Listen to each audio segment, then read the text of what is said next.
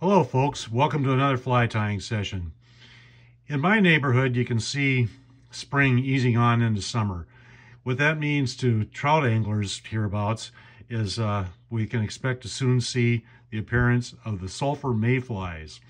There are a couple of different insects that are commonly referred to as sulfurs hereabouts, one of them being scientifically Ephemerella excrucians.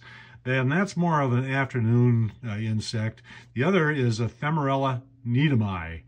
Yeah, that we'll see primarily in the evenings. What we have here in the vise is the fly that we're eventually going to tie, and this is my iteration of what a female evening sulfur might look like. But first, let's review some of the other possibilities.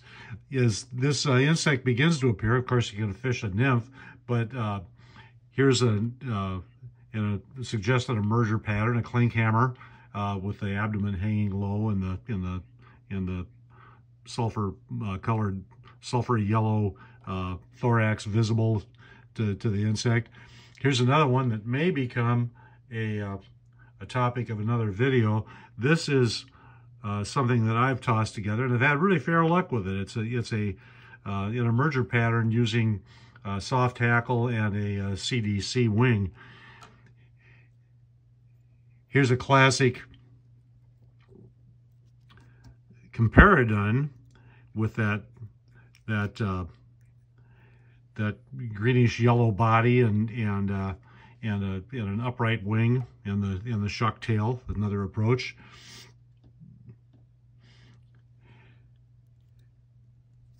Here's another possibility. This is tied with biots. Biot body. It's a hair wing done. You'll notice that the color variations here. That's deliberate. I had a friend, the late Brian McKinley, who once told me that he had a box of dubbing materials marked for tying sulfurs, and in that box there were 8 different colors of dubbing. There's probably something to do with water chemistry involved here, or perhaps 3 or 4 species. You just never quite know.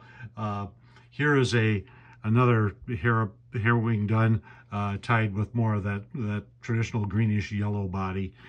But back to business here. So what we are going to be tying is an iteration of this fly. This is an OJ, which I think is a way of getting around copyright problems. The OJ stands for, let's keep this secret to ourselves, Orange Julius.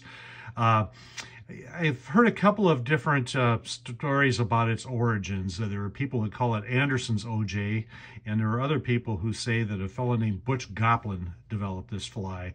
They're both fine men. I don't choose to pass judgment on them when I've really done this, but somebody created quite the effective fly. But we can get going now with a fresh hook of the vise. This hook is a Daiichi 1100 in size 16, pretty much a standard dry fly hook.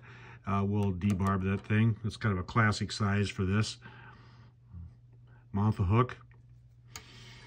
Our thread in this case is 8/0 olive, a true olive.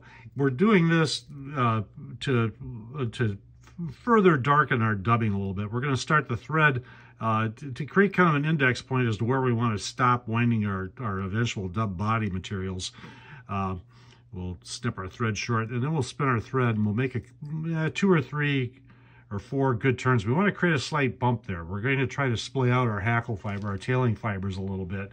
For tailing fibers, we're going to use Coq de Leon fibers, and they're probably not completely accurate color-wise, but I like the fact that there's some variation in the color there. They're not just, it was, I think, John Atherton, the angling author, who had said that nothing in nature is just one color, and that's certainly true for the tails of these insects. We'll make them roughly body length, perhaps, or shank length, perhaps just slightly longer. We'll give a pinch wrap here, get a gentle there, and then when we cinch the thread tight against that bump, we'll splay our hackle fibers out just a little bit. You could put in the effort to create split tails, but I don't know if there's any real advantage to that. We'll trim them short, take another wrap or two, come back, and begin our body. Our dubbing this is sort of an apple green dubbing. My friend Michael, who has studied these insects extensively, says that this is the female of the evening sulfur, the Ephemerella needhami, and yeah, I'm willing to accept that. And it's more green bodied. The males, he says, are essentially a kind of a drab brown body, and I don't know if they actually hatch in numbers equal to the females, and we just don't see that, or if they hatch at an odd time of the day, and that we don't see them because of that. But it seems that it's the green that catches at least the angler's eye, and we like to think the trout think like us, so it'll catch the trout's eye as well. So we're just going to double a simple body here. Probably have just a tad more dubbing than they really need. We'll take a couple of see if we can't get rid of a little of that dubbing. Tighten that up. We'll trim that away.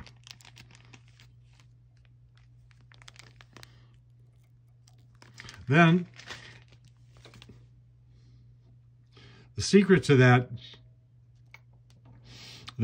sulfury look, which all the species share, is using hackles that have some sort of a hint of yellowish or orange to them. This is medium ginger, and again, what I've done, you can see that I have trimmed some hackle fibers short on either side. That helps provide some tooth to get this locked in. We've got that.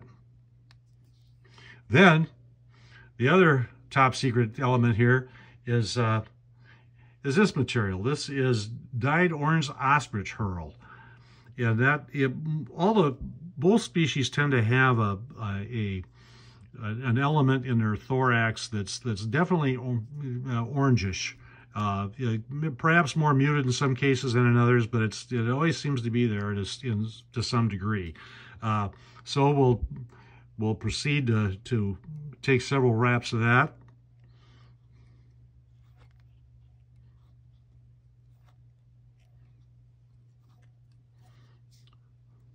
Throw our thread over it to lock that down. Trim that short. Wind our hackle through that. And that'll give us just that hint of orange underbody.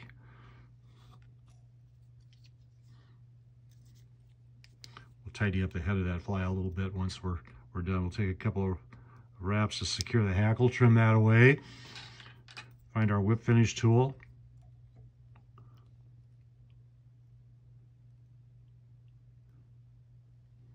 One thing about tying with under magnification with camera is that you see every tiny miscue. But this is a serviceable fly. Make sure the eye is clear there. And there we have it, another one of these simple ties that takes few materials and is proven to be very effective on the water. I'd urge you to give some of it a try, although I might urge you to do a better job of creating a nice tidy head than I did here. I hope you have some good fishing this spring. Take care.